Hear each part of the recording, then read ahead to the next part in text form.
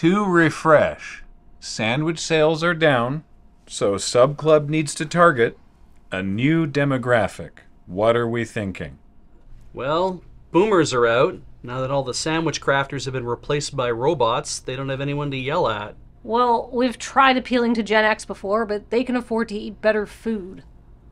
What about the Zoomers? They are the future.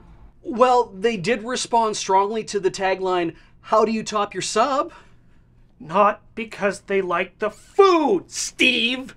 Now, I know no one's going to want to hear me say this. What about millennials?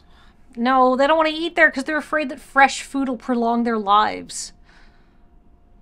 We could work with that. Fuck.